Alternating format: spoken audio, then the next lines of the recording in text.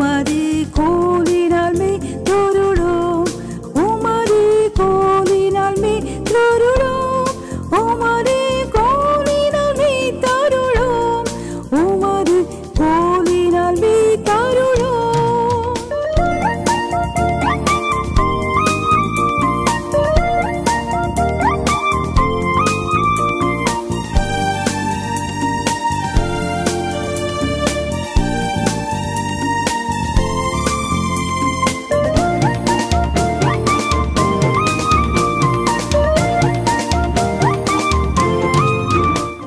இன்றைக்குள்ள செய்திக்குரிய தலைப்பு திருப்பும். அருமையான தலைப்பில் திருப்பும், டர்ன் அகேன். பிரியமானவர்களே, இந்த சங்கீதத்தினுடைய முகவுரையில் இன்ட்ரோடக்ஷனில் ஆரோகண சங்கீதம் என்று இருக்கும். சாங் ஆஃப் டிகிரீஸ் இல்லைன்னா சாங் ஆஃப் அசென்ட் அப்படின்னு இருக்கும். ஆரோகண சங்கீதம்னா என்ன? பிரியமானவர்களே, மா அல் ஆவ் சொல்லுங்கள். மா அல் ஆவ் என்ற ஒரு சொல் இங்கே எபிரேய மொழியில் பயன்படுத்தப்பட்டிருக்கிறது. ஒருவேளை என்னுடைய உச்சரிப்பில் பிழை இருக்கலாம். MAHALAW மா ஆல் ஆவ். மால் ஆவ் அப்படின்னு சொன்னால் தமிழில் ஆரோகணம் அப்படின்னு இருக்குது. ஆரோகணம் என்பது நல்ல தமிழ் சொல். ஆரோகணம் என்று சொன்னால் ஏறுகை. ஏணிக்கு கூட நல்ல இலக்கிய தமிழ் சொல் ஆரோகணம் என்று சொல்வது. பிரியமானவர்களே, இந்த ஆரோகணம் என்ற சொல்லினுடைய பொருள் இல்லாவிட்டால் மால் ஆவ் என்றால் ஏறுறது, அசென்ட். ஆனால் அந்த சொல்லினுடைய பயன்பாடு literally it is a journey to a higher place. ஒரு உயர் தளத்திற்கு பயணிப்பது, ஒரு உயர் தளத்திற்கு பயணிப்பது. பிரியமானே, அதான் மா அல் ஆவ் என்று அழைக்கப்படுகிறது. ஆரோகணம் என்றால் ஏறி போவது, ஒரு உயர் தளத்திற்கு பயணிப்பது. நீங்கள் கவனித்திருப்பீங்க, நம்முடைய வேதாகமத்தில் 15 சங்கீதங்கள் ஆரோகண சங்கீதம் என்று சொல்லப்பட்டிருக்கும். வரிசையாக 120ஆம் சங்கீதத்திலிருந்து 134ஆம் சங்கீதம் மட்டுமாக 15 சங்கீதங்கள் ஆரோகண சங்கீதம் என்று சொல்லப்பட்டிருக்கும். இந்த 15 சங்கீதங்களில் 2 சங்கீதக்காரங்களுடைய பெயர் கொடுக்கப்பட்டிருக்கிறது. ஒன்று தாவீது ராஜா, அவர் பெயருக்கு 4 சங்கீதங்கள். இன்னொன்று சாலமோன் ராஜா, அவர் பெயருக்கு 1 சங்கீதம். மீதி 10 சங்கீதங்களுக்கும் எழுதியவருடைய பெயர் அங்கே குறிக்கப்படவில்லை.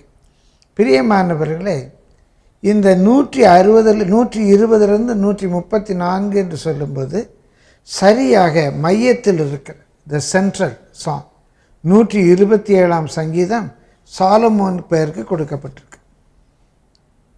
127ஆம் சங்கீதம் சாலமோனுடைய பெயருக்கு கொடுக்கப்பட்டிருக்கு. அதுக்கு முன்னால் 7, அதுக்கு பின்னால் 7. இதில் 122, 124, 127க்கு முன்பாக 2, 122, 124 தாவீதுக்கு. அதே போல் 131, 133 தாவீதுக்கு.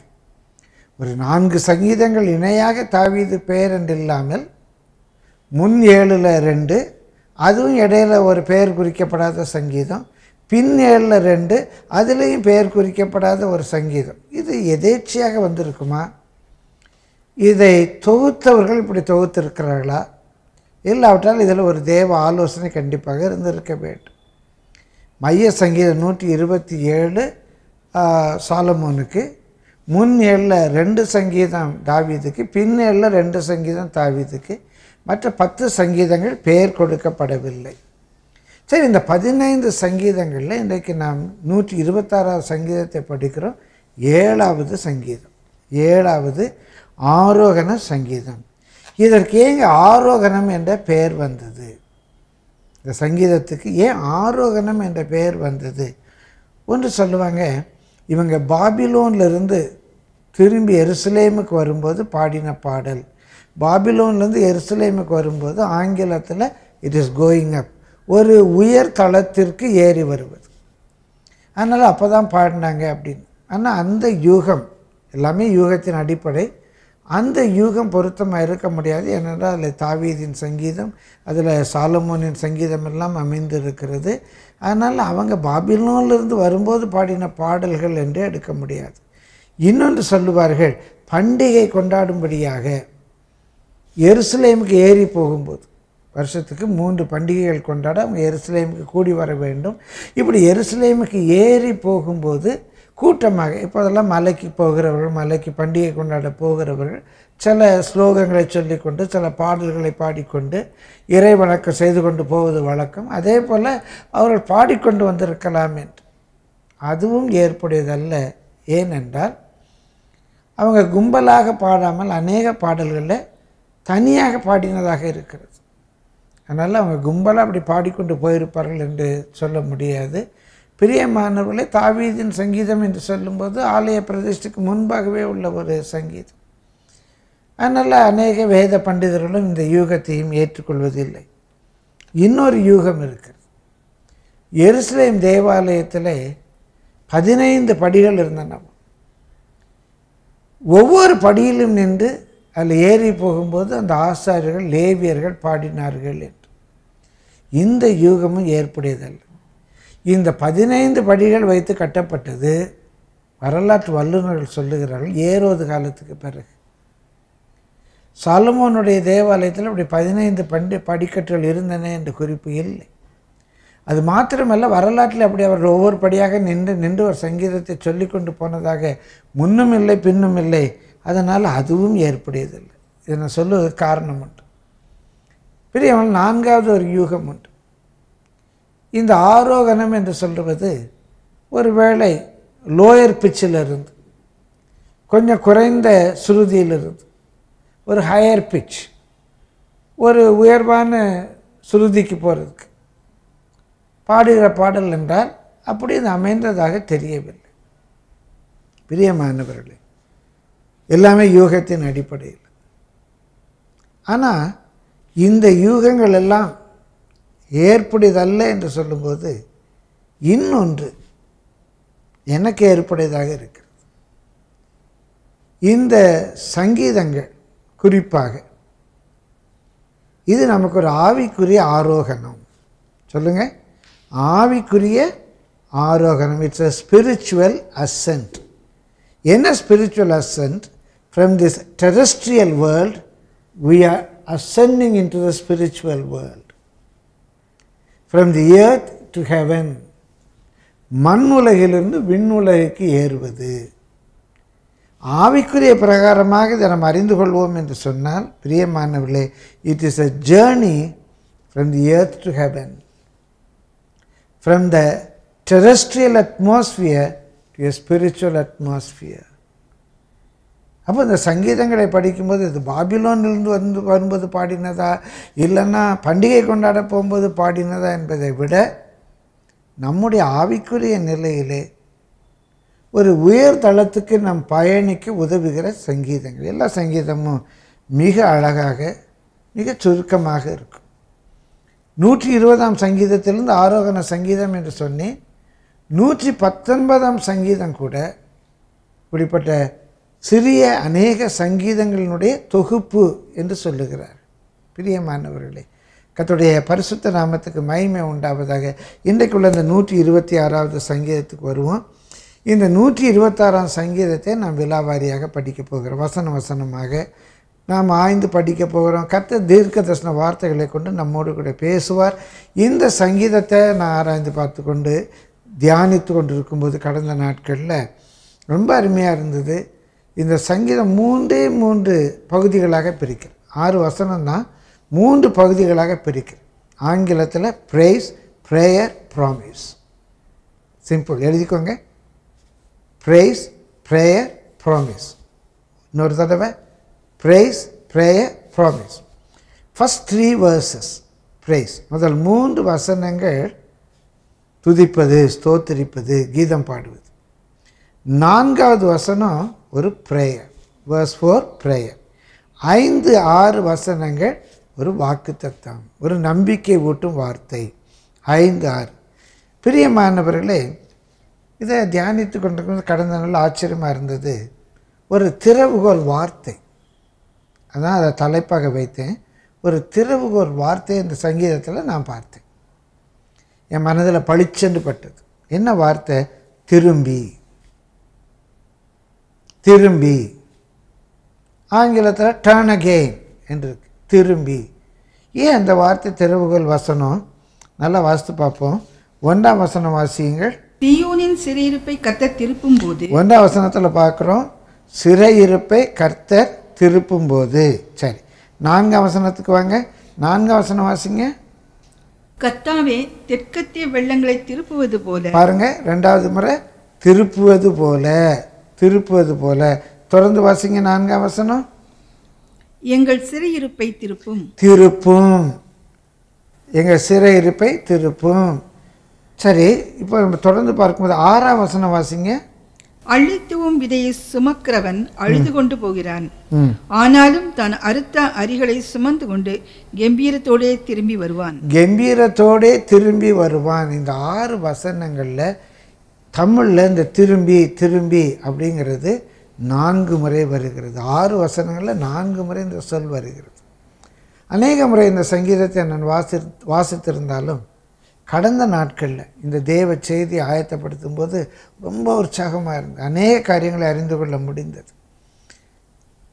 இந்த திரும்பி என்ற சொல்லை இந்த 4 முறை இந்த 6 வசனங்களில் பார்க்கும்போது ஒரு சிக்கலை கவனித்தேன். இதற்கு முன்பாக அதை கவனித்ததில் நீங்கள் சிலர் கவனித்திருப்பீர்கள். அது என்ன சிக்கலா? கொஞ்சம் முரண்பட்டது போல் இருந்தது. கொஞ்சம் பதறிப்போனேன்.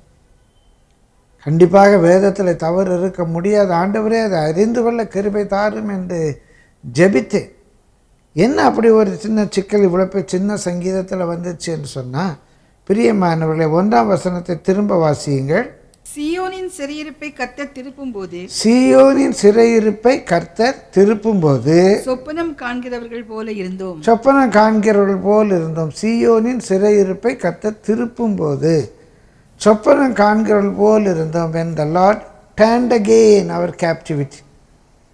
அங்கே அது இறந்த காலத்தில் past tenseல இருக்குது. when the Lord turned again our captivity. சொப்பனம் காண்கிறவர்கள் போல இருந்தோம், எங்கள் சிறையிருப்பை திருப்பும் போது அப்படின்னு 4ஆம் வசனத்தில் சொல்கிறாரு. 4ஆம் வசனம் வாசிங்க. கர்த்தாவே தெற்கத்திய வெள்ளங்களை திருப்புவது போல எங்கள் சிறையிருப்பை திருப்பும். எங்கள் சிறையிருப்பை திருப்பும். அது ஃப்யூச்சர் டென்ஸில் வருது, எதிர்காலத்தில் வருது. என்ன சிறையிருப்பை திருப்பும்போது அப்படின்னு சொல்கிறாரு. இப்போ திரும்ப ஜபிக்கிறாரு, எங்கள் சிறையிருப்பை திருப்புங்கிறாரு. திருப்பினாரா திருப்பலியா, இது என்ன அப்படின்னு சொல்லி கொஞ்சம் அதை விளங்கி கொள்ள கஷ்டமாக இருந்தது. அதனால தான் வேதத்தை ஆராய்ந்து பாருங்கள் என்று இயேசு சொல்லுகிறார். கொஞ்சம் துணை நூல்களோடு கூட, குறிப்பாக எபிரேய மொழியில் அதனுடைய சொல்லாடல் எப்படி இருக்குன்னு பார்க்கும்போது ரொம்ப ஆச்சரியமாக இருந்தது. பிரியமானவர்களே, கண்டிப்பாக இது உங்களுக்கும் ஆசீர்வாதமாக இருக்கும். 1ஆம் வசனத்தில் அந்த சிறையிருப்பு என்ற சொல் எபிரேய மொழியில் ஷீபாவ். சொல்லுங்கள், ஷீபாவ். SHEEBAW.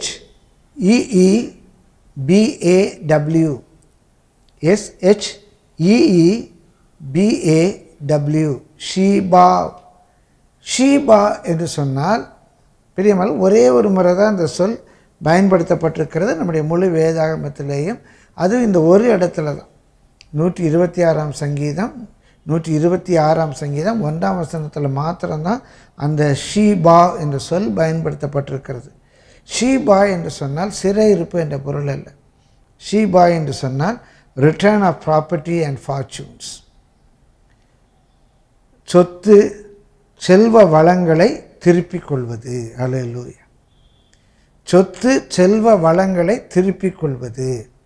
அப்போது அங்கே 1ஆம் வசனத்தில் சீயோனின் சிறையிருப்பை திருப்பி என்றல்ல, சீயோனின் சொத்துக்களை, சீயோனின் செல்வ வளங்களை திருப்பிக் கொள்ளும்போது அப்படி நம்ம எடுக்கணும். நீ வேணுமானால் உங்கள் வேதாகமத்தில் மார்ஜினில் குறித்து கொள்ளுங்க, சீயோனின் செல்வ வளங்களை திருப்பிக் கொள்ளும்போது, சீயோனின் சொத்துக்களை திருப்பிக் கொள்ளும்போது என்று எழுதி கொள்ளுங்க. பிரியமானவர்களே, 4ஆம் வசனத்தில் உள்ள சிறையிருப்புக்கு வேற ஒரு சொல் பயன்படுத்தப்பட்டிருக்கிறது. அது ஷேபுத். ஷேபுத் சொல்லுங்க. ஷேபுத், SHEBUTH. அது ஷீபா, இது ஷேபுத். இந்த ஷேபுத் என்ற சொல்லு தான் நம்முடைய வேதாகமத்திலே பழைய ஏற்பாட்டிலே 31 முறை 31 டைம்ஸ் இந்த சொல் பயன்படுத்தப்பட்டிருக்கிறது. இந்த 31 முறையும் இந்த ஷேபுத் என்ற சொல் சிறையிருப்பு என்று தான் மொழிபெயர்க்கப்பட்டிருக்கு. அப்போ ஒரு சிறையிருப்பில் இருப்பது, சிறைபிடிக்கப்பட்டு இருப்பது, அதற்குரிய சொல்லு தான் ஷேபுத். அப்போ இங்கே 4ஆம் வசனத்தில் அவர் சொல்கிறது, எங்கள் சிறையிருப்பை திருப்பும், எங்கள் சொத்து செல்வங்களை நாங்கள் திருப்பி கொண்டோம். அப்படின்னா சொத்து செல்வங்களை நாங்கள் திருப்பி கொண்டோம், ஆண்டவரே எங்கள் சிறையிருப்பை திருப்போம். பிரியமானவர்களே, கர்த்தருடைய பரிசுத்த நாமத்துக்கு மகிமை உண்டாக கால தியானமாக இருந்தால் கூட பிரியமல்ல, இந்த வரலாற்று பின்னணியை நீங்கள் அறிந்து கொள்வது நல்லது. இவங்க பாபிலோனிய சிறையிருப்பில் இருக்கிறாங்க. பாபிலோனிய சிறையிருப்பில் இருக்கும்போது பிரியமானவர்களே, ஏசாயா தீர்க்கதரிசினால் உரைக்கப்பட்டபடி கோரேசுடைய நாட்கள் வருகிறது. கிட்டத்தட்ட ஏசாயா உரைத்து 200 ஆண்டுகள் ஆகிவிட்டது. கோரேசுடைய ஆட்சி வந்தது. எரேமியா தீர்க்கதரிசனம் சொல்லப்பட்டது போல அவர்கள் சிறைப்பிடிக்கப்பட்டு போய் 70 ஆண்டுகள் நிறைவேறப் போகிறது. தானியேல் ஜெபித்து கொண்டிருக்கிறான். அவன் ஏசாயா தீர்க்கதரிசனத்தை படித்திருக்கிறான், எரேமியா தீர்க்க தரிசனத்தை படித்திருக்கிறான். சிறையிருப்பு முடிகிற நாட்கள் ஜெபித்து கொண்டிருக்கிறான். பிரியமானவர்களே, எஸ்ரா 1ஆம் அதிகாரம் எடுத்து வைத்துக் கொள்ளுங்கள். எஸ்ரா 1ஆம் அதிகாரம். எஸ்ரா 1ஆம் அதிகாரத்தில் 1ஆம் வசனத்தில் கோரேசுடைய 1ஆம் வருஷம் அப்படின்னு இருக்கும். பாபிலோன் சாம்ராஜ்யம் அழிவுற்று கோரேஸ் பெர்ஷியாவினுடைய ராஜா, அவன் ராஜாவாகிறான். அவனுடைய 1ஆம் வருஷம் என்று சொல்லுகிறது பிரியமானவர்களே 536 என்று எடுத்துக்கொள்ள. கிறிஸ்துவுக்கு முன் 536. அதற்கு முன்பாக அவங்க அப்பா கேம்பிசஸ், அது வரலாறுலாம் உண்டு. இப்போ இவன் ராஜாவானது 536 என்று எடுத்துக்கொள்ள. இவன் ராஜாவான போது கர்த்தருடைய உள்ளத்தை ஏவுகிறார். கர்த்தருடைய உள்ளத்தை ஏவுனா 3ஆம் வசனத்திலிருந்து நம்ம வாசிப்போம். வாசிங்க. அவருடைய ஜனங்கள் எல்லாரிலும் எவன் உங்களுக்குள் இருக்கிறானோ அவனோடே அவனுடைய தேவன் இருப்பாராக. அவன் யூதாவில் உள்ள எருசலேமுக்கு போய் இஸ்ரவேலின் தேவனாகிய கர்த்தருடைய ஆலயத்தை கட்டக்கடவன். எருசலேமில் வாசம் பண்ணுகிற தேவனே தேவன். இப்போ ஒரு 536 ஒரு ஆர்டர் கொடுக்குறான். நீங்கள் யார் யாரெல்லாம் போய் உங்கள் ஆலய பணி செய்யணும்னு விரும்புகிறீங்களோ நீங்கள் எல்லாம் புறப்பட்டு போங்க, நீங்கள் போய் உங்கள் ஆலய பணியை செய்யலாம் அப்படின்னு சொல்லி ஒரு கட்டளை பிறப்பிக்கிறான். தொடர்ந்து வாசியுங்கள். அந்த ஜனங்களில் மீதியா இருக்கிறவன் எவ்விடத்தில் தங்கி இருக்கிறானோ அவ்விடத்து ஜனங்கள் எருசலேமில் உள்ள தேவனுடைய ஆலயத்துக்கென்று அவனிடத்தில் உற்சாகமாய் காணிக்கை கொடுத்து அனுப்புகிறதும் அன்றி அவனுக்கு பொன் வெள்ளி முதலிய திரவியங்களையும் மிருக ஜீவன்களையும் கொடுத்து உதவி செய்ய வேண்டும் என்று பெர்சியாவின் ராஜாவாகிய கோரேஸ் அறிவிக்கிறார் என்று தன் ராஜ்யம் எங்கும் எழுதி அனுப்பி விளம்பரம் பண்ணுவித்தான். அது ஒரு பெரிய சட்டமாக போட்டு அந்த சட்டத்தை எல்லாருக்கும் பிரகடனப்படுத்தினா இவங்க போகலாங்கிறது மாத்திரமல்ல, இவங்களுக்கு நல்லா உற்சாகப்படுத்தி காணிக்கையெல்லாம் கொடுத்து சொல்கிறான், இவங்களுக்கு என்னென்ன மிருக ஜீவன்கள்லாம் வேணுமோ எல்லாம் கொடுத்து அனுப்புங்க அப்படின்னு சொல்கிறான். வாசிங்க 5ஆம் வசனம். அப்பொழுது எருசலேமில் உள்ள கர்த்தருடைய ஆலயத்தை கட்டுகிறதற்கு போகும்படி யூதா பென்யமீன் வம்சங்களின் தலைவர்களும் ஆசாரியரும் லேவியரும் அன்றி எவர்கள் ஆவியை தேவன் ஏவினாரோ அவர்கள் எல்லாரும் எழும்பினார்கள்.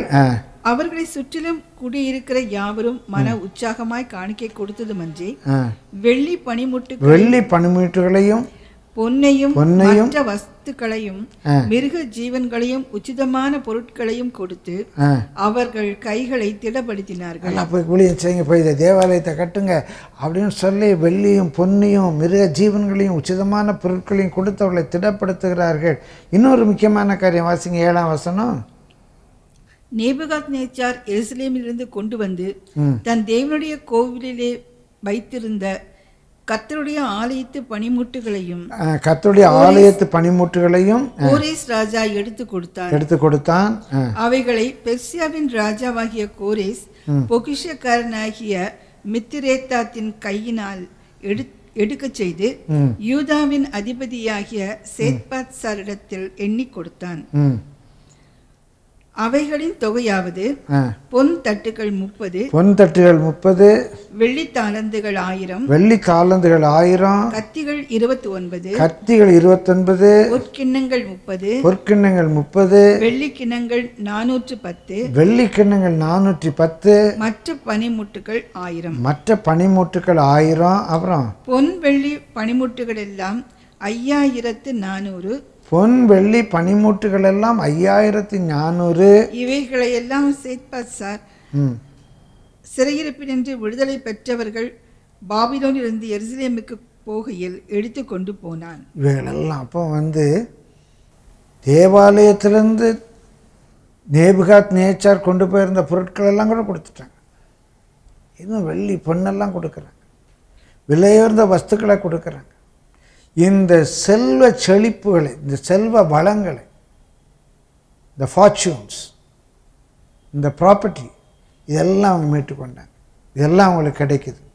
அது மாத்திரமல்ல, பிரியமான 2ஆம் அதிகாரத்துக்கு வாங்க. 2ஆம் அதிகாரம் chapter 2 from verse 64, 64ஆம் வசனத்திலிருந்து வாசிங்க. சபையார் எல்லாரும் ஏகத்திற்கு 42360 பேராயிருந்தார்கள். 42360 பேர். நம்ம இன்றைக்குள்ள கணக்கில் சொன்னால் 42360 பேர் சபையார் எல்லாரும் அவங்க பெறப்பட்டவங்க. அவங்கள தவிர வாசிங்க, அவர்களை தவிர 7337 பேரான அவர்களுடைய வேலைக்காரரும் வேலைக்காரிகளும் 200 பாடகரும். இவங்க அங்கே போய் செட்டில் ஆன பிறகு இவங்களும் அடிமைகள் தான். இந்த அடிமைகளுக்கு வேலைக்காரிகள் இருந்திருக்காங்க. 70 வருஷத்தில் கொஞ்சம் இவங்க ஸ்டேட்டஸ் பில்டப் ஆகிடுச்சு. இப்போ தானியெல்லாம் ஒரு பிரைம் மினிஸ்டர் லெவலுக்கு வந்துட்டான். நெகேமியாவை பார்க்குறோம், குயின் எஸ்தரை பார்க்குறோம், இப்படியெல்லாம் பார்க்குறவங்கெல்லாம் உயர்ந்த நிலைக்கு வந்திருக்கிறாங்க. அப்படி நிறைய பேர் இருந்திருப்பாங்க. ஸோ இவங்களுக்கு இருந்த வேலைக்காரிகளை மாத்திரம் 7337 பேர். அது போக பெறப்பட்டு வரும்போதே கொயரோடு தான் வராங்க, பாடகரும் பாடகிகளும். 200 பேர்னு போட்டிருக்குது. நெகேமியாவில் அதை பார்க்கும்போது 245 பேர் என்று போட்டிருக்குது. ஒரு 45 பேர் பின்னால் சேர்ந்திருக்கலாம். பிரியமானவர்களை கூட்டி சேர்த்து பார்ப்போம் என்று சொன்னால் 49897 பேர் பெறப்பட்டிருக்காங்க. 49897 பேர். சரி, ரொம்ப கஷ்டப்படணும்னா 50000 வச்சுக்கோமே. 50000 பேர் பெறப்பட்டிருக்கிறாங்க. 66 வசனம் வாசிங்க. அவர்களுடைய குதிரைகள் 736, குதிரைகள் 736, அவர்களுடைய கோவேறு கழுதைகள் 245, கோவேறு கழுதைகள் 245, அவளுடைய ஒட்டகங்கள் 435, அவருடைய ஒட்டகங்கள் 435. இதெல்லாம் நம்ம பயணிக்கிற வாகனங்கள். இப்போ சொன்னால் இத்தனை பைக் வந்தது, இத்தனை கார் வந்தது, இத்தனை வேறு என்ன வாகனம் சொல்லலாம், இப்படி நிறைய வாகனங்கள், வேன் வந்தது அப்படின்னு சொல்கிறோம் இல்லையா. அப்படியே அன்றைக்கு அவங்க பயணிக்க வந்த வாகனங்கள் 1416. ஒட்டகங்கள், குதிரைகள், கோவேறு கழுதைகள், இதெல்லாம் பயணிப்பதற்கு பயன்படுத்துகிற வாகனங்கள் 1416. இது கிட்டத்தட்ட 49897 பேர் போகிறாங்க. அவங்களுக்கு 1416 வாகனம் என்று சொன்னால் ரொம்ப குறைவானது தான். மற்றவங்களாம் எப்படி வந்திருப்பாங்கன்னு யோசித்து பார்த்தேன். எப்படியாவது அந்த மண்ணின் மேலே வாஞ்ச எருசலேமுக்கு போகணும், அங்கே போய் தேவனை தொழுது கொள்ளணுங்கிறதெல்லாம் நடந்தே தான் வந்திருப்பாங்க. அந்த வனாந்திரத்தில் ஆனந்த களிப்புடன் பாடி சியோனுக்கு திரும்பி வருகிறார். சஞ்சலம் தவிப்பும் ஓடி போய்ட்டு நம்ம சுயதேசத்துக்கு போகிறோம். பிரியமானே பாபிலோனிலேயும் அவங்க எல்லாம் செட்டில் ஆகி நல்லா வீடு வாசல்லாம் போட்டு செட்டில் ஆகி தான் இருக்கிறாங்க. அதனால் அங்கே ஒரு விடுதலை கிடைச்ச உடனே போகணுன்னு சொல்லிட்டு ஒரு 50,000 பேர் பரப்பிட்டுருக்குறாங்க. அவங்களுக்கு இருந்த வாகன கணக்கு 1416 தான். பிரியமான மற்றவங்களாம் எப்படி நடந்து வந்தாங்கன்னு சொல்ல, சாதாரண கழுதைகள் எத்தனையா 1720 கழுதைகள் வந்திருக்கு. இந்த சாதாரண கழுதைகள் வந்து பொதி சுமப்பதற்காக. சரி, 50,000 பேர் வர்றாங்க, எவ்வளோ அவங்க பார்சல்லாம் கொண்டு வருவாங்க. பிரியமானவர்களே, ஆனால் பொதி சுமக்கிற கழுதைகள் இவ்வளோ தான் இருக்குது, 1720 கழுதைகள். அப்போ மற்றவங்க என்ன செய்திருப்பாரு, ரொம்ப யோசித்து பார்த்தா ரொம்ப இன்பமாக இருந்துச்சு. தொல்லை தலையில் முதுகில். அப்போ அந்த சியோனுக்கு திரும்பி வர்றோங்கிறதுல அவ்வளோ சந்தோஷம், அவ்வளோ சந்தோஷம். அதனால் அந்த சுமை அவங்களுக்கு பாரமாக இருந்திருக்கு, இருக்கலை.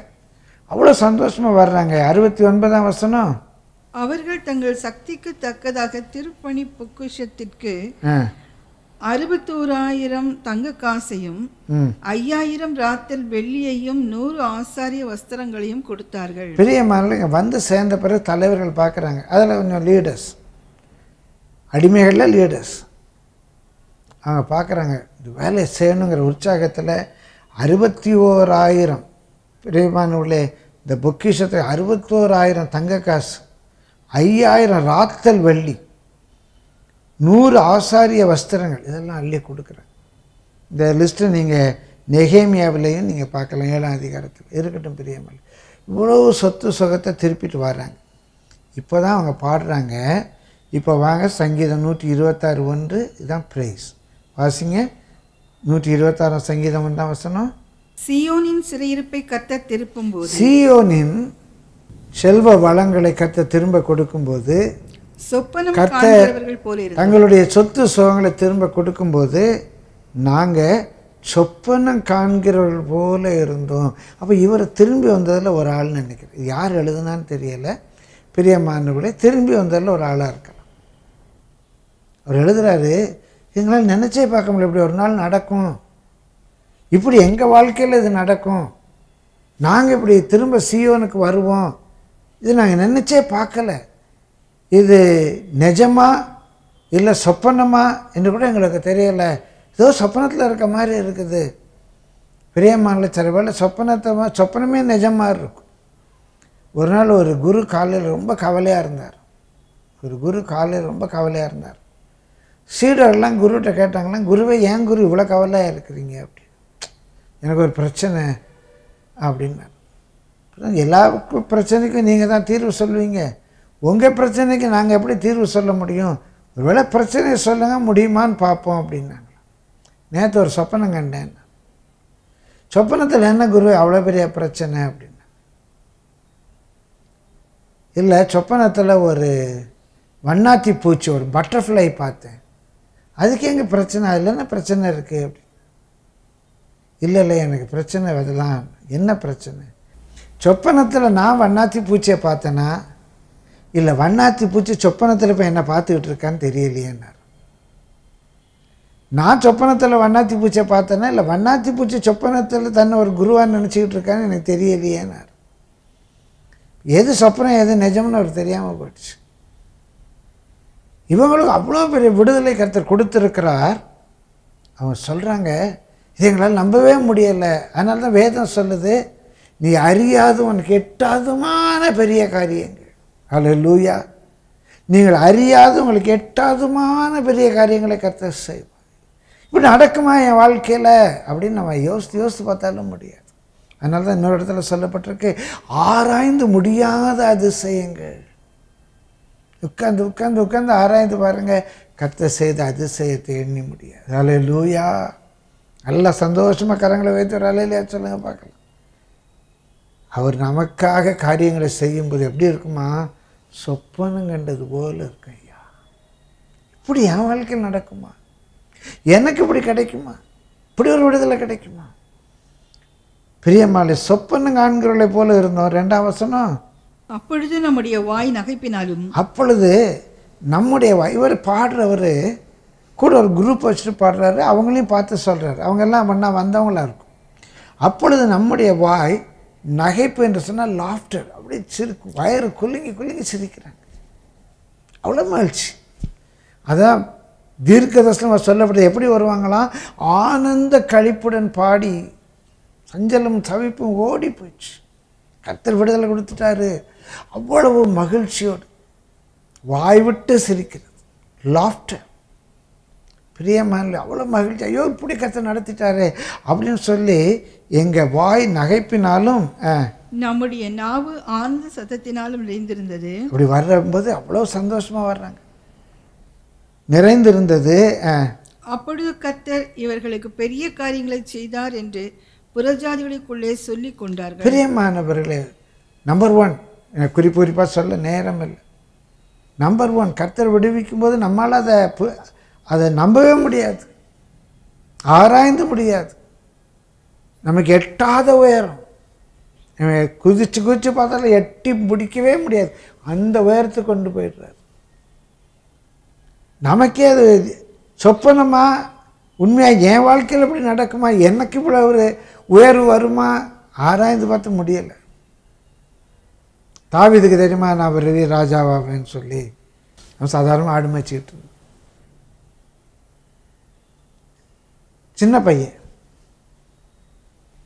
பவுலுக்கு தெரியுமா, நான் பெரிய அப்போஸ்தலன் ஆவேன் அப்படின்னு. நம்ம வாழ்க்கையிலும் கர்த்தர் செய்கிற காரியங்கள் ஆச்சரியமாக இருக்கும். 2வது, அது நான் பெரிய மகிழ்ச்சியை தரும்.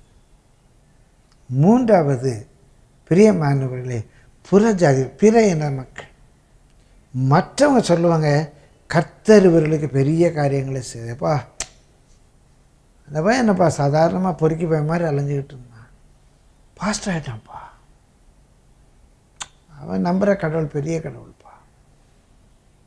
அவன் நம்புகிற கடவுள் பெரிய கடவுள். பாருங்க, அவன் பிள்ளை பாரு, இப்போ தான் படித்து முடிச்சிச்சு, நல்ல வேலை கிடச்சிச்சு, நல்ல வேலைக்கு போகிறான்னு பார்த்தோம், நல்ல திருமணம் ஆகிடுச்சு, குழந்தை பிறந்திருக்கு, எல்லாம் வீடு கட்டிட்டாங்க.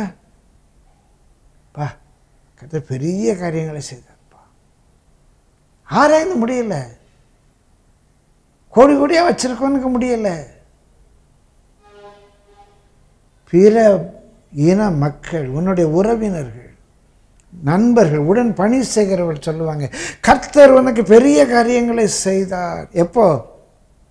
சிறையிருப்பை திருப்பும் போது, இழந்து போன ஆசீர்வாதங்களை திரும்ப பெற்றுக்கொள்ளும் போது, கர்த்தர் உனக்கு ஒரு விடுதலையை தரும்போது, அது உனக்கே ஆச்சரியமாக இருக்குது, பெரிய மகிழ்ச்சியை தருது. மற்றவங்கெல்லாம் சொல்கிறாங்க, கர்த்தர் எனக்கு பெரிய காரியத்தை செய்தார் என்று சொல்கிறாங்க. 3ஆம் வசனம் வாசிங்க. கர்த்தர் நமக்கு பெரிய காரியங்களை செய்தார், இது நிமித்தம் நாம் மகிழ்ந்திருக்கிறோம். இது நிமித்தம் நம்ம சந்தோஷமாக இருக்கோம். இருக்கிற கூட்டத்தை பார்த்து சொல்கிறாரு, இது நிமித்தம் நம்ம சந்தோஷமாக இருக்கும். உங்கள் மனைவி பிள்ளைகிட்ட சொல்லுங்கள், கர்த்தர் இதெல்லாம் நமக்கு செய்திருக்கிறாரு, இது நிமித்தம் நம்ம சந்தோஷமாக இருக்கிறோம், மகிழ்ந்து களி கூறுகிறோம், மகிழ்ச்சியாக இருக்கிறோம். இதுக்காக கர்த்தரை துதிக்க ஸ்தோத்திரிக்க பெரிய மகிழ்ச்சி. இவ்வளோ பேர் ஆச்சரியமாக விடுதலை பெற்று வந்திருக்கிறாங்க.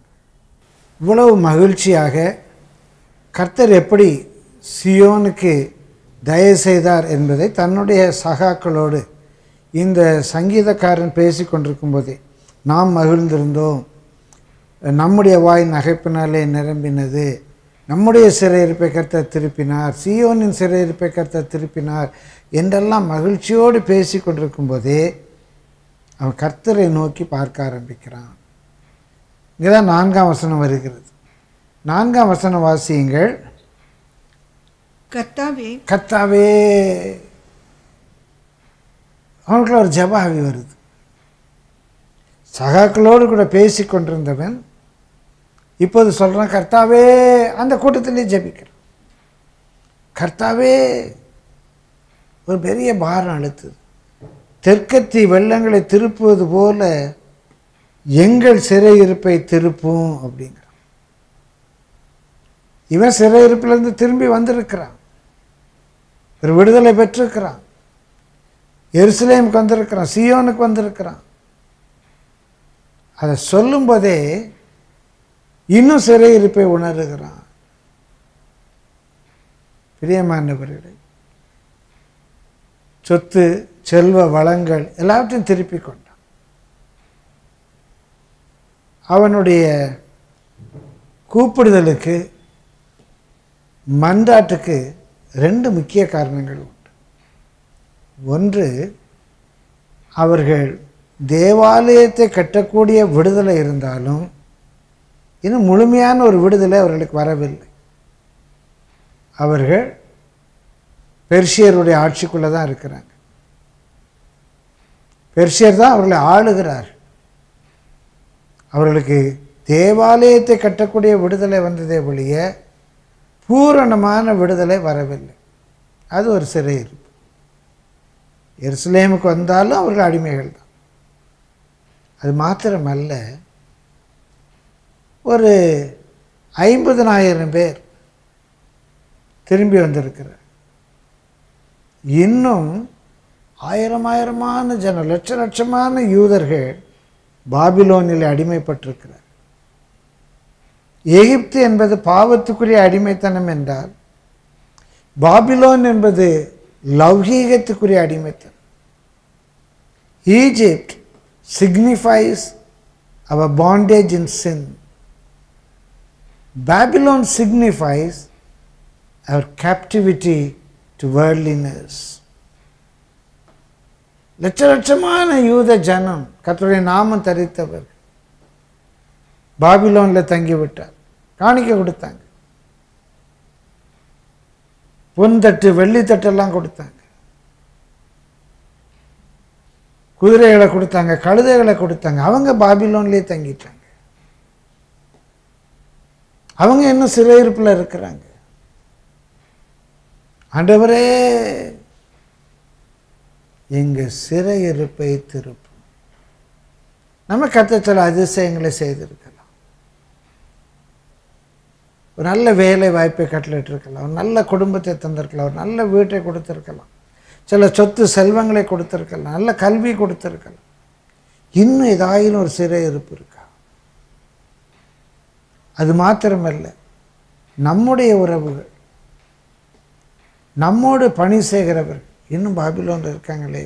நமக்கு தெரிந்த தேவ பிள்ளைகள், தேவ நாமம் தரித்தவர், தேவனால் தெரிந்து கொள்ளப்பட்டவர் இன்னும் பாபிலோனில் இருக்காங்களே. ஆண்டவரே, எங்களை கொண்டு வந்திருக்க ரொம்ப சந்தோஷம், எனக்கு இந்த நன்மையெல்லாம் செய்து சந்தோஷம் ஐயா. இவ்வளோ பேர் அழிந்து போய்கிட்டு இருக்காங்களே. பிரியமானவர்களே, எருசலேம் பாழாய் கிடக்கிறது என்று பாபிலோனிலிருந்து நெகேமியா ஜெபித்தான். ஆனால் இன்னும் எங்களுடைய சிறையிருப்பு அற்று போகவில்லையே என்று மீட்கப்பட்டவர்கள் ஜெபிக்கிறார். அவன் சொல்றான், தெற்கத்தி வெள்ளத்தை திருப்புவது போல எங்கள் சிறையிருப்பை திருப்பும். அது தெற்கத்தி வெள்ளம் என்று சொன்னால் நம்ம நினைக்கிறது போல ஃப்ளட் இல்லை. நல்ல தமிழ் சொல் வெள்ளம் என்றால் தண்ணீர். தெற்கத்தி நீரோடையை திருப்புவது போல, ஆங்கிலத்தில் as the streams in the south, நீரோடை என்று தான் முதல்ல இருக்கு. தெற்கத்தி நீரோடையை போல. அது என்ன தெற்கத்தி நீரோடை அப்படின்னா, யூதாவுக்கு தெற்க பெரிய வனாந்தரம், பெரிய வனாந்தரம். அங்கே தெற்கே என்று சொன்னாலே நெகேவ், பெரிய பாலைவனத்தை குறிக்கிற ஒரு சொல். அந்த பாலைவனத்தில் திடீர்னு எப்போதாவது ஒரு பெரும் மழை பெய்யும் போது அந்த பாலைவனத்தில் நீரோட வந்துடும். பாலைவனத்தில் நீரோட வந்துடும். நீர் ஓட ஆரம்பிச்சு. ஆண்டவரே, நீர் அப்படிலாம் செய்கிற, பாலைவனத்தில் நீர் ஓட வைக்கிறீரே. அப்படி பாலைவனத்தில் நீரோட வைக்கிறது போல ஆண்டவரே, அடிமைத்தனத்தில் எங்களை விடுவியும். கர்த்தர் நமக்கு செய்திருக்கிற சில நன்மைகள், சில ஆசீர்வாதங்களை குறித்து நம்ம சந்தோஷப்பட்டார். இன்னும் முழுமையான ஒரு விடுதலை வேணும். பாலைவனத்தில் நீரோடை போல ஆண்டவரே எங்களுடைய விடுதலையை கட்டளையிடும். பிரியமானவர்களே, ஏசாயா 41 அதிகாரம், ஏசாயா 41 17 வசனத்திலிருந்து வாசியுங்கள். ஏசாயா 41:17. சிறுமையும் எளிமையுமானவர்கள் தண்ணீரை தேடி, ஆண்டவரே நாங்கள் சிறுமையும் எளிமையுமான கர்த்தர் தீர்க்க தரிசன வார்த்தைகளை கொண்டு உங்களோடு கூட பேசட்டும். ஆண்டவரே சிறுமையும் எளிமையுமானவர்கள் தண்ணீரை தேடி, அது கிடையாமல், அந்த தண்ணீர் கூட எங்களுக்கு கிடைக்கல. ஒரு சின்ன காரியத்தை தான் நாங்கள் தேடி அலையிறோம். பேசிக் நீர், அடிப்படை தேவை, அது கிடையாமல் அவர்கள் நாவு தாகத்தால் வரலும் போது, எங்கள் நாவு தாகத்தால் வரலும் போது கர்த்தராகிய நான் அவர்களுக்கு செவி கொடுத்து. அப்போ அந்த சூழ்நிலையிலே அவங்க ஜெபிக்கிறாங்க. ஆண்டவரே எனக்கு ஒரு வழி திறக்க மாட்டீரா, என் கணவனை சந்திக்க மாட்டீரா, ஆண்டவரே என் பிள்ளைக்கு ஒரு வழி திறக்காதா, ஆண்டவர் எப்படியாவது இதில் ஒரு விடுதலை கிடைக்காதா, ஏங்குறாங்க. அது கிடைக்கல. அவங்க நாவு தாகத்தால் வரலுது, அது கிடையாமல் அவங்க எதை தேடுறாங்களோ அது கிடைக்கல. கிடையாமல் நாவு தாகத்தால் வரலும்போது கர்த்தராகிய நான் அவர்களுக்கு செவி கொடுத்து, இஸ்ரவேலின் தேவனாகிய நான் அவர்களை கைவிடாதிருப்பேன், நான் கைவிட மாட்டேன். ஒருவேளை நாவு வரலுகிற சூழ்நிலை வரல, இயேசு நாமத்தில் சொல்லுகிறேன், அவர் கைவிட மாட்டார். நாவு வரலும், அக்கினியின் ஊட நடப்போம், தண்ணீரை கடப்போம், கோலியாத்து வருவான், கைவிட மாட்டான். கடல் கொந்தளிக்கும், பெருங்காற்று வீசும், சாதகமாக இருந்த காற்று பாதகமாக மாறும், அவர் கைவிட மாட்டார்.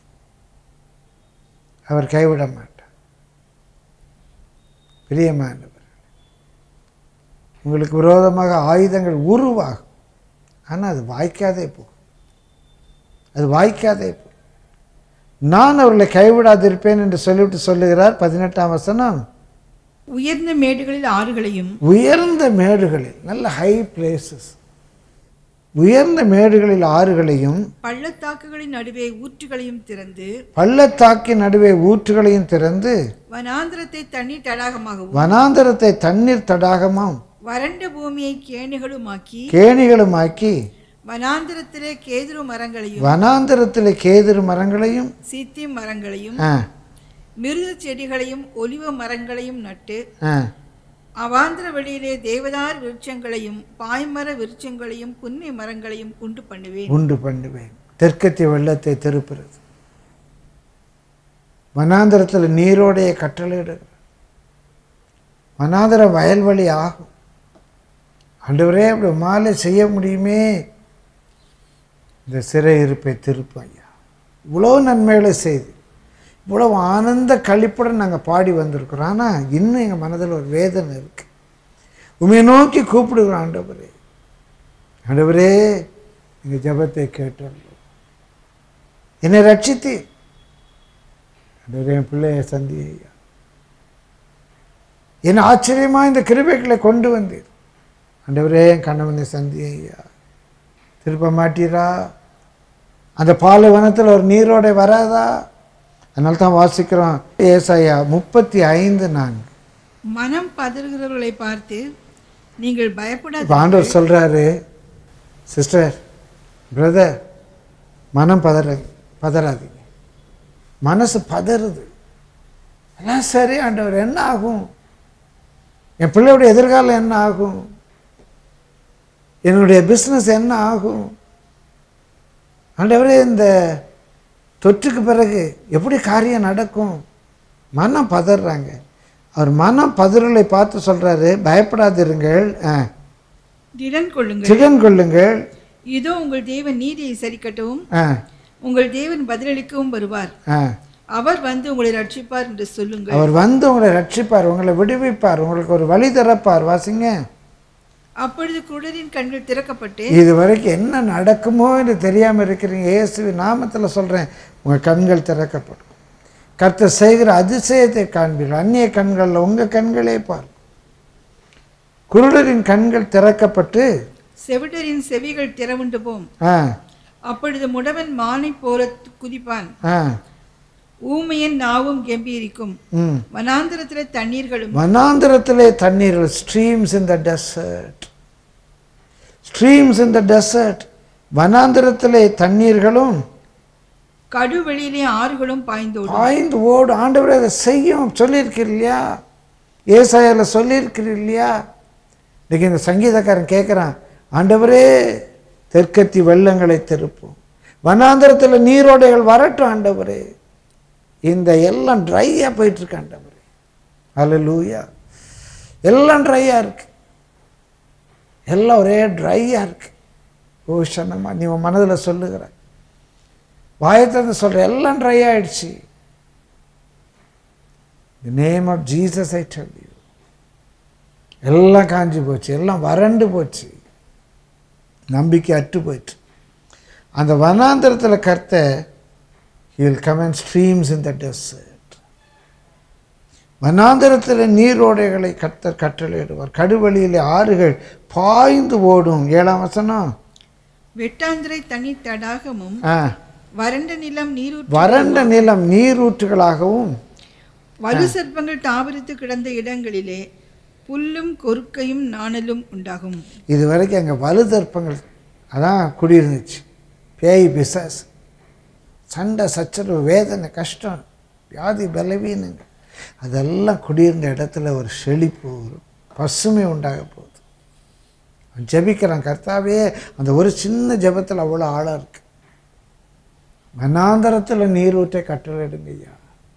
எங்கள் சிறையிருப்பை திருப்பும்போது எங்களுக்கு விடுவித்திருக்க, எங்களுக்கு சொத்து சோகத்தெல்லாம் தந்திருக்கிறீர், ரொம்ப சந்தோஷம். அந்த ரட்சிப்பை தந்திருக்கிறீர், ரொம்ப சந்தோஷம் ஆண்டவர். இன்னும் என் பிள்ளை ரட்சிக்கப்படலையே, இன்னும் எனக்கு இந்த ஒரு காரியத்தில் விடுதலை இல்லையே, எல்லாம் கிடைச்சிருக்காண்டவர். சந்தோஷம், ஸ்தோத்திரம். கர்த்தாவே இந்த சிறையிருப்பை திருப்பும் ஐயா. இந்த அடிமைத்தனத்திலிருந்த நெருக்கத்திலிருந்து ஒரு விடுதலையை தாரும். நெருக்கத்திலிருந்து கூப்பிடுகிற என்னை விசாலத்திலே கொண்டு வந்து நிறுத்த மாட்டீரா கெஞ்சல். இப்படி ஜெபிக்கும் போதே அங்கே ஒரு தீர்க்க தரிசன வார்த்தை அவனுக்கு உண்டாகிறது. முதல்ல சீயோனின் சிறையிருப்பை திருப்பும்போது நாங்கள் எல்லாம் சொப்பனம் காண்கிற போல இருந்தோம், ஆனந்த கழிப்புடன் திரும்பி வந்தோம், நகைப்பினால நிரம்பணும்னா இப்போ ஜெபிக்கிறான். ஜெபிக்கும்போது அவனுக்குள்ள ஒரு ப்ராமிஸ் உண்டாகுது. ஒரு ப்ராமிஸ் யாரும் கொடுக்கல, அவனுக்குள்ளே ஒரு ப்ராமிஸ் உண்டாகுது. என்ன ப்ராமிஸ் உண்டாகுது? 5ஆம் வசனத்தை வாசிங்க. கண்ணீரோடு விதைக்கிறவர்கள் கம்பீரத்தோடு இருப்பார்கள். இப்போ it's a principal, it's a philosophy, இது ஒரு தத்துவம், இது ஒரு தாற்பயம். கண்ணீரோடு விதைக்கிறவர்கள் கம்பீரத்தோடு அறுப்பார்கள். இப்போ அந்த தாற்பயம் அவனுக்கு கிடைச்ச உடனே அவன் சொல்கிறான், அடுத்த வசனம், அள்ளித்தூவும் விதையை சுமக்கிறவன் அழுது கொண்டு போகிறான். அள்ளி தூவும் விதையை சுமக்கிறவன் அழுது கொண்டு போகிறான், ஆனாலும் தான் அறுத்த அரிகளை சுமந்து கொண்டு கம்பீரத்தோடே திரும்பி வருவான். தான் அறுத்த அரிகளை சுமந்து கொண்டு கம்பீரத்தோடு திரும்பி வருவான், திரும்பி வருவான், திரும்பி வருவான். பிரியமானவர்களே, விதைக்கிறது அவன் பிரயாசம், அறுக்கிறது அவன் வேலை, விளைய செய்கிறது கர்த்தர். அவன் ஒன்றுமே பண்ண முடியாது. You can do nothing. You can so. விதைக்கலாம், Pavul விதைக்கலாம், Apollo விதைக்கலாம்.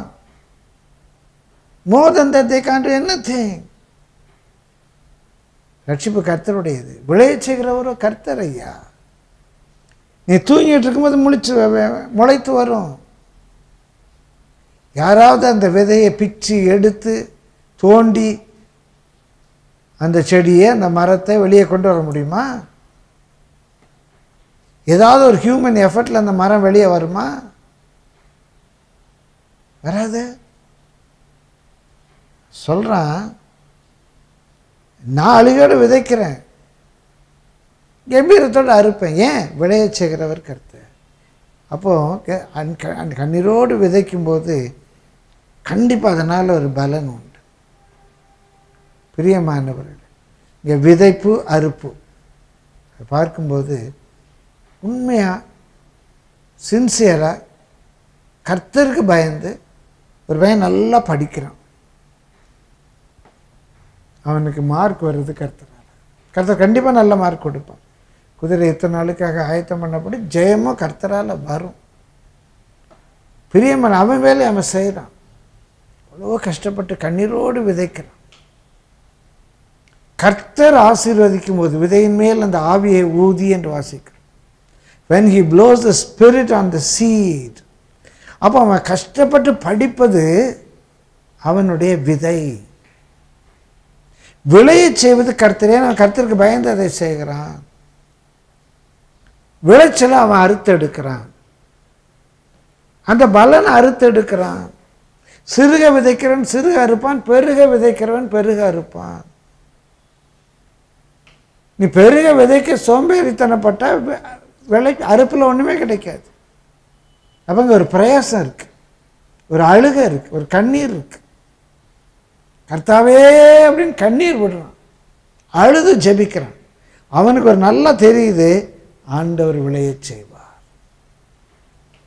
இந்த கண்ணீர் தான் விதை. என் பிள்ளைக்காக நான் அழுது ஜெபிக்கிறேன், விளைய செய்கிறது கர்த்தர்.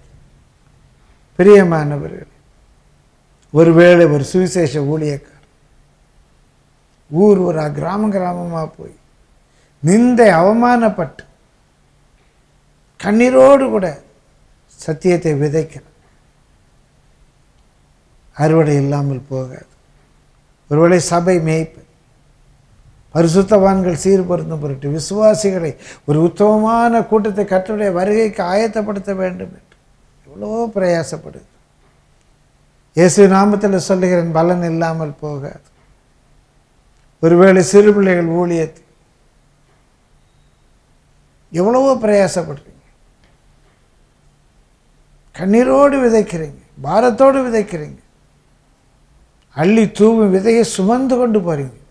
You take a lot of effort, you take a lot of pain. It will not be without reward. In the name of Jesus I tell you. In the name of Jesus I tell you. கண்டிப்பா திருப்பிக்குவீங்க. நீங்க எடுக்கிற பிரயாச investment, கர்த்தர் கொடுக்கிற blessing profit.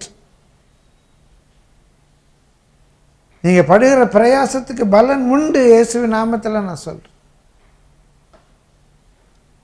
அள்ளி தூவு விதையை, அந்த அள்ளி தூவு விதைன்னு தமிழில் இருக்குது, இங்கிலீஷில் ப்ரெஷியஸ் சீட். Precious seat. அது தூக்கி மண்ணில் போடுறீங்க, வேஸ்ட்டு. நம்பி மண்ணில் போடுறீங்க, என்னாகும் தெரியாது, திரும்ப பொறுக்கி எடுக்க முடியாது, ஒன்றும் பயனில்லை, மண்ணில் போட்டேன், இதனால் என்ன பிரயோஜனம்? இப்படி கிராமம் இப்போ ஏசுன்னு கத்துறதுனால என்ன பிரயோஜனம்? சிறு பிள்ளைகள் ஊழியம், ஐயோ இந்த பிள்ளைங்களுக்கு ஏதாவது நடத்தணுமே அப்படின்னு சொல்லி சாட்டர்டே சிகேசி, சண்டே சிகேசி, என்ன பிரயோஜனம்?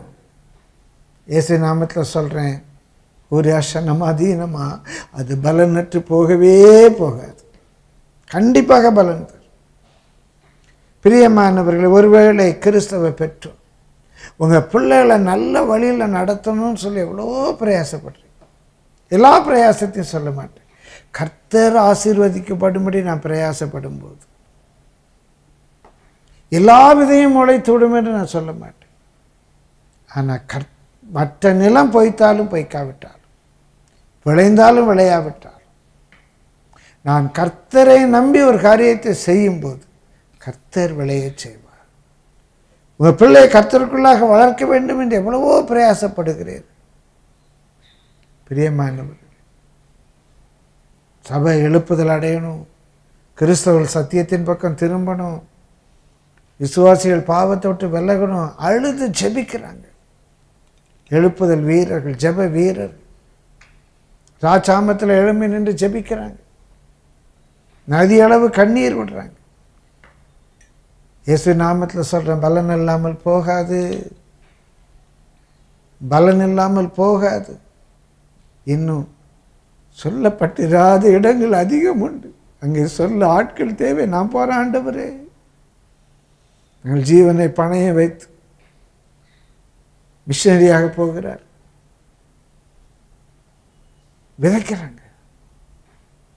விதைக்கிறாங்க. கண்டிப்பாக பங்கு உண்டு. கண்டிப்பாக ஆசீர்வாதம். தைரியமாக சொல்கிறோம், கர்த்தாவே தெற்கத்தி வெள்ளங்களை திருப்புவது போல திருப்பு. அடுத்தாலே உடனே சொல்கிறான், ஆண்டவரே கண்ணீரோடு விதைக்கிறவங்க கம்பீரத்தோடு அறுப்பாயா. கண்டிப்பாக நாங்கள் அறுப்போம் ஆண்டவர், கண்டிப்பாக எங்களுக்கு பலன் கிடைக்கும் ஆண்டவர். அதனால தான் ஒரு வேத வசனத்தை வாசிப்போம்.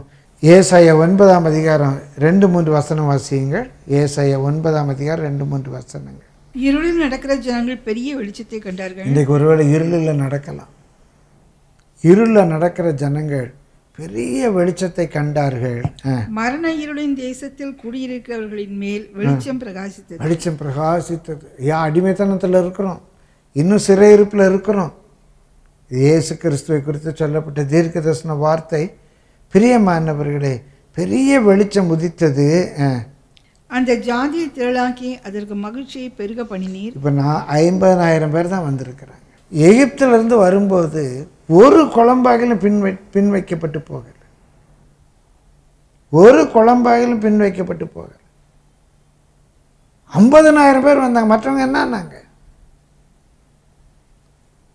மற்றவங்க என்ன எங்கே போனாங்க? ஆனாலும் கர்த்தர் சொல்கிறாரு, இது கிறிஸ்துவை குறித்த தீர்க்க தரிசனம். அந்த ஜாதியை திரளாக்கி, ஒரே ஒரு ஆபிரகாம், சாராளுக்கு ஒரே ஒரு ஈசாக்கு. பிரியமானவர்களே, எகிப்திலிருந்து 6 லட்சம் புருஷர்கள் மாத்திரம் 6 லட்சம் பெருகப்பட்டார். இப்போ குறைந்த 30 லட்சம் பேர் வந்தாங்க. இப்போ இந்த 1000 வருஷ காலத்தில் இந்த 30 லட்சம் எவ்வளோ பேர் பெருகி இருப்பாங்க. அதில் 10 கோத்திரத்தார் சிதறடிக்கப்பட்டு போயிட்டாங்க உலகம் முழுவதும். யூதா, பென்யமீன் பாபிலோன் சிறையிருப்புக்கு போனாங்க. அங்கேருந்து திரும்பி வந்தவங்க ஒரு 50,000 பேர், 49,000 சொச்சம் பேர். அந்த ஆண்டவர் கொடுக்குற வார்த்தை, அந்த ஜாதியை திரளாக்கி அதற்கு மகிழ்ச்சியை பெருக பண்ணுவேன். இப்படி எல்லாரும் திரண்டு வரும்போது தான் மகிழ்ச்சி. எப்படிப்பட்ட மகிழ்ச்சியா வாசிங்க. அறுப்பில் மகிழ்கிறது போலவும். அறுப்பில் மகிழ வேண்டும் என்றால் நீ விதைத்திருக்க வேண்டும் கண்ணீரோடு. பாஸ்டர் அழுது ஜெபிக்கிறார், சபை புத்தகமான ஒரு சபை உருவாகணும், ஆத்மாக்கள் ரட்சிக்கப்படணுமே சுவிசேஷன் அழுது ஜெபிக்கிறான். இந்த பிள்ளைகள் கர்த்தரை அறிகிற அறிவுக்குள்ளே வரணுமேன்னு சொல்லி அந்த சிறு பிள்ளைகள் ஊழியத்தில் இருக்கிற அந்த டீச்சர் அழுது ஜெபிக்கிறார்கள். அறுப்பில் மகிழ்கிறது போல நீங்கள் மகிழ்வீர்கள். வாசியுங்கள். கொள்ளையை பங்கிட்டு கொள்கையில் களி கூறுகிறது போலவும் உமக்குன்பாக மகிழுகிறார்கள். கர்த்தருடைய பரிசுத்த நாமத்துக்கு மகிமை. இவங்க எங்கே மகிழுகிறார்கள்? கர்த்தருக்கு முன்பாக மகிழுகிறார்கள். வெறும் சொத்து செல்வங்களை திருப்பி கொண்டு வந்தால் ஒரு மகிழ்ச்சி தான். சீயோனுக்கு திரும்பி வந்தது ஒரு மகிழ்ச்சி தான். ஆனால் இன்னும் பெரிய மகிழ்ச்சி, அதில் நகைப்பு, ஆனந்த சத்தம். இங்கே கண்ணீரோடு விதைத்திருக்கிறோம், கம்பீரத்தோடு அறுக்கும்போது பிரியமானவர்களே கம்பீர சத்தத்தோடைய அறுப்பார்கள். அதனால்தான் 5-6 வசனம் திரும்ப வாசித்து முடிப்போம். சங்கீதம் 126 5-6 வசனங்கள். கண்ணீரோடு விதைக்கிறவர்கள் கம்பீரத்தோடு அறுப்பார்கள். கம்பீரத்தோடு அறுப்பார்கள். அழித்தும் விதையை சுமக்கிறவன் அழுது கொண்டு போகிறான், ஆனாலும் தான் அறுத்த அரிகளை சுமந்து கொண்டு கம்பீரத்தோடு திரும்பி வருவான். இந்த கம்பீரத்தோடு என்று சொல்வது கிரீக்கிங் சவுண்ட், ஷ்ரில் சவுண்ட். பிரியமானவர்களே, கிரீச் அப்படிங்கிற சத்தம், ஹை பிச் கிரீச். அந்த கம்பீர சத்தத்தோடு அவ்வளோ உச்ச ஸ்தாதியில் துதித்து கொண்டு ஹல்லேலூயா பிரைஸ் தி லார்ட் கம்பீர சத்தத்தோடு திரும்பி வருவான் என்று இருக்குது. கம் அகெயின் வித் ரிஜாய்சிங் என்ற ஆங்கிலத்தில் இருக்குது. மூல மொழியில் இன்னும் அழகாக வருவான் திரும்பி வருவான் என்றல்ல, கம்பீர சத்தத்தோட வருவான். கண்ணீரோடு விதைக்கிறவன், இன்றைக்கி எவ்வளவோ வேதனையோடு கூட கர்த்தருக்கு உண்டாக உண்மையோடு கூட பிரயாசப்படுறீங்க, ஜெபிக்கிறீங்க, ஊழியம் செய்கிறீங்க, பிள்ளைகளுக்கு புத்திமதி சொல்கிறீங்க. இயேசு நாமத்தில் சொல்கிறேன், வருவான் வருவான், கண்டிப்பாக திரும்பி வருவான், கண்டிப்பாக இயேசுண்ட வருவான், கண்டிப்பாக அந்த நன்மை கிடைக்கும். கண்டிப்பாக வனாந்தரம் தண்ணீர் தடாகமாக, பாலைவனத்தில் நீரோடு இருக்கும். வருவான் வருவான். கர்த்தர் செய்ய நினைத்தது தடைபடாது. கம்பீரத்தோடு கூட மகிழ்ச்சியோடு கூட வருவான். கர்த்தர் கண்டிப்பாக திருப்புவார், திரும்ப கொண்டு வந்து சேர்ப்பார். உங்கள் பிள்ளைகள் உங்களிடத்தில் வளர்க்கப்படுவார். இழந்து போன எல்லா ஆசீர்வாதங்களையும் பெற்றுக்கொள்வீர்கள். இழந்து போன நன்மைகள் உங்களுக்கு கூட்டி கொடுக்கப்படும். பிரியமலை கர்த்தர் கைவிட மாட்டார். ஜெபம் பண்ணுவோமா? கர்த்தருடைய முகத்தை நோக்கி பாருங்கள்.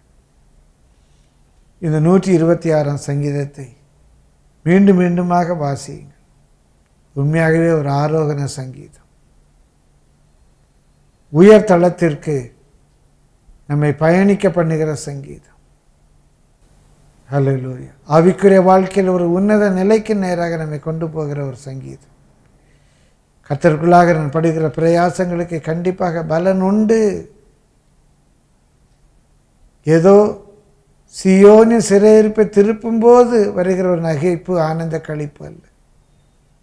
என்னுடைய கண்ணீர் பிரயாசத்துக்கு கிடைக்கிற பலனை நான் அனுபவிக்கும் போது கம்பீர சத்தத்தோடு நான் வருவேன் வருவேன், என்னுடைய நன்மை அனுபவிப்பேன். ஊரபான மாரபோஷன் நகரபால ஜீசஸ். நான் ஜெபம் பண்ணுவோம். பாஸ்டர் ஜெபிப்பார். எங்கள் பரிசுத்தம் இரக்கமுள்ள தேவனை நாங்கள் நன்றியோடுமை ஸ்தோத்திரிக்கிறோம்.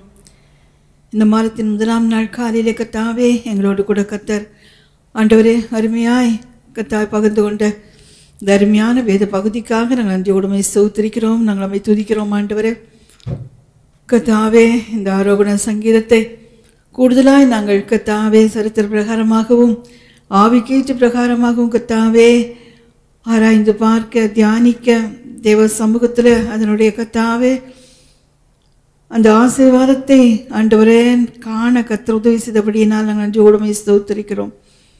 இப்பொழுதும் கர்த்தாவே அப்பா எங்களுடைய சிறையிருப்பை திருப்பி கர்த்தாவே ஆனந்த களிப்பினால் நிரப்புகிற தேவன் நீர் ஆண்டவரே. தொடர்ந்து கர்த்தாவே ஈசப்பா இன்னும் உலகத்தில் ஆண்டவரே இந்த பாபிலோனிலே சிறைப்பட்டிருக்கிற ஜனத்துக்காக ஆண்டவரை நாங்கள் பாரத்தோடு இந்த கால வேளையிலே கர்த்தாவே உம்மை நோக்கி பார்க்கிறோம். கர்த்தர் இறங்கி கர்த்தாவே சிறையிருப்பை திருப்பும்படியாய் ஜெபிக்கிறோம் ஐயா. தெற்கத்தி வெள்ளங்களை திருப்புறது போல கர்த்தாவே ஜனத்தின் சிறையிருப்பை கர்த்தர் திருப்பி அருளும்படியாய் நாங்கள் ஜெபிக்கிறோம். ஆண்டவரே எப்படியாகிலும் ஆண்டவர் எங்களுக்காகப்பட்ட அந்த பாடுகள் பிரயாசங்கள் ஆண்டவரே கர்த்தாவே பாளையத்துக்கு புறம்பாக ஆண்டவரே நீர் எங்களை பரிசுத்தமாக்கும்படியாய் முழுவதுமாய் எம்மை ஒப்பு கொடுத்தீரே கர்த்தாவே. உலக மாமிசம் அசுத்தத்திலிருந்து கர்த்தாவே ஜனம் முற்றிலுமாய் பெருத்தெடுக்கப்பட கர்த்தர் உதவி செய்யும்படியாய் ஜெபிக்கிறோம். கர்த்தாவே தொடர்ந்து நாங்கள் ஜெபிக்க கர்த்தாவே அப்படிப்பட்டதான ஒரு வேண்டுதல் நாவினால் விண்ணப்பத்தின் நாவினால் எங்களை நிரப்பும்படியாய் ஜெபிக்கிறோம் ஐயா. நிச்சயமாகவே எங்களுடைய கிரிகளுக்கு பலன் உண்டு என்று சொல்லுகிறபடினால் நாங்கள் ஸ்தோத்திரிக்கிறோம் ஐயா. கர்த்தாவே நீர் வறண்ட நிலத்தை ஆண்டவரே நீரூற்றுகளாய் மாற்றுகிற தேவன் ஆண்டவரே, செழிக்க செய்கிற தேவன் ஆண்டவரே. இப்பொழுதும் ஆண்டவரே ஒவ்வொரு வார்த்தையின்படியாக ஆண்டவரே உங்களுடைய வல்லமையை நீர் எங்களுடைய வாழ்க்கையில் கர்த்தாவே உம்முடைய ஜனத்தோடைய வாழ்க்கையில செய்ய போகிறதான அதிசயங்கள் நாங்கள் கண்டோமே. உமக்கு ஸ்தோத்திரம். தொடர்ந்து நீ நடத்துங்க ஆண்டவரே. இனமாய் ஜெபிக்க, இனமாய் கண்ணீர் சிந்த, கண்ணீரோடு விதைக்கிறவன் கம்பீரத்தோடு அறுப்பான் என்று சொல்லியிருக்கிறது போல கர்த்தாவே கண்ணீரோடு நாங்கள் விதைக்க உதவி செய்யும்படியாய் ஜெபிக்கிறோம் ஐயா. கண்ணீரோடு விதைக்க இன்னங்களுக்கு கிருபை தரும்படியாய் ஜெபிக்கிறோம் ஐயா. நாட்கள் கர்த்தாவே சமீபத்திருக்கிறபடியினால கர்த்தாவே கூடுதலாக நாங்கள் காலத்தை ஆதாயப்படுத்தி ஆண்டவர் தேவ சமூகத்தில் இன்னும் பாரத்தோடு ஜெபிக்க கர்த்தருடைய பரிபூர்ணமான கிரியை நிறைவேறும்படியாய் கர்த்தாவே எங்களை தாழ்த்தி ஒப்பு கொடுக்கிறோம் ஆண்டவரை. இயேசுவை அழித்தும் விதை சுமந்து கொண்டு போகிறவன் கர்த்தாவே அவன் கண்ணீரோடு அழுகியோடு சென்றாலும் ஆண்டவரை கர்த்தாவே பெருத்த மிகுந்த மகிழ்ச்சியோடு ஆண்டவரே மிகுந்த பலனோடு அவன் திரும்பி ஆண்டவரை மகிழ்ந்து வருவானே கர்த்தாவே. இந்த வெள்ளை தாழ்த்தி உம்முடைய கரத்திலே ஒப்பு கொடுத்து ஜெபிக்கிறோம். இப்படிப்பட்டதான ஜீவனுள்ள வாக்கு தத்தம் ஆண்டவரே இந்த ஆண்டவரை பகுதியிலே நாங்கள் காண்கிறோம். ஆண்டவரை எங்களுடைய மகிழ்ச்சியை இரட்டிப்பாக்குகிற தேவன், மகிழ்ச்சியின் திரட்சியை தருகிற தேவன். ஆண்டவரை கிரியைகளை இன்னும் நாங்கள் ஊக்கப்படுத்த அதிகப்படுத்த கர்த்தர் உதவி செய்யும்படியாக நாங்கள் நோக்கி ஜெபிக்கிறோம். இந்த பாரத்தினால் நிரப்புங்க. இந்த மாதம் முழுவதும் ஆண்டவரே அந்த வாசனங்கள் எங்களுடைய வாழ்க்கையில் ஆண்டவரை தீர்க்க தரிசனமாய் கர்த்தாவே கிரியை செய்ய உதவி செய்யும்படியாய் ஜெபிக்கிறோம். தாழ்த்தி உம்முடைய கரங்களிலே ஒப்பு கொடுக்கிறோம். ஆசீர்வதிங்க, ஆசீர்வதிங்க. இயேசு கிறிஸ்துவின் நாமத்தில் பிதாவே, ஆமென்.